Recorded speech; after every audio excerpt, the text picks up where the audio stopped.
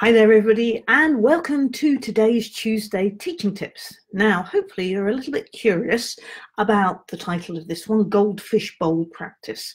So let me tell you a bit about it. Now my good friend and colleague Graham Fitch, who has the Practicing the Piano blog, he talks a lot about practice routines, and he talks a lot about isolation.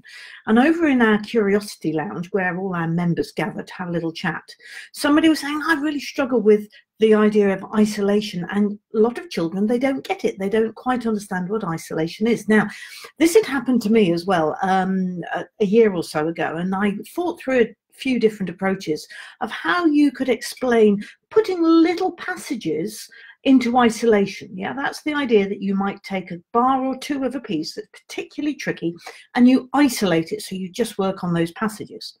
And as I say, the word isolation, when I tried it out on a few pupils, it was kind of blank faces.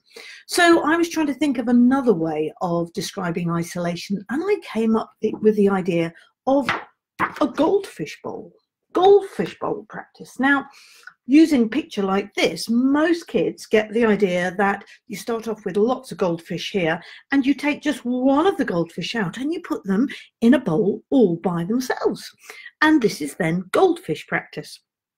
Now, I introduce this to my pupils. I make a big thing about it. I have a goldfish bowl, which isn't really a goldfish bowl. It's a vase, as you can see, and it's got these beautiful tulips in today, which I wasn't going to take out, but I would use that. I'd have that empty to introduce this to the pupils in a particular week. And then I have some little goldfish things here.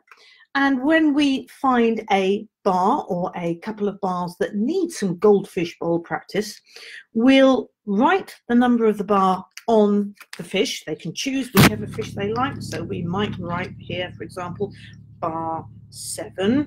And we might also write the kind of practice they're going to do. So it might be a clap and count, or it might be a snail speed, in other words, very slowly, or something like that. So I'm going to put snail at the bottom, or it might be a magic number 3 practice or something. And then that will just go in the goldfish bowl. And in one lesson, probably in the second lesson as well, I make a big thing about making sure that they understand this concept of goldfish bowl practice. So it's when you take one bar and you put it into the bowl all by itself.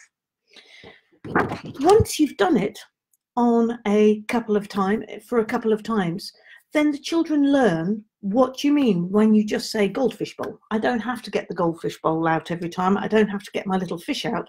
I'll just say, so what would you need to do with that? What would be some goldfish bowl practice this week on that?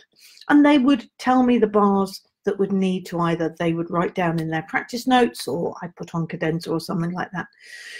So the idea is that you develop the idea behind this is that you develop practice studio routines that you don't have to explain continuously, but you use continuously, and they have a name.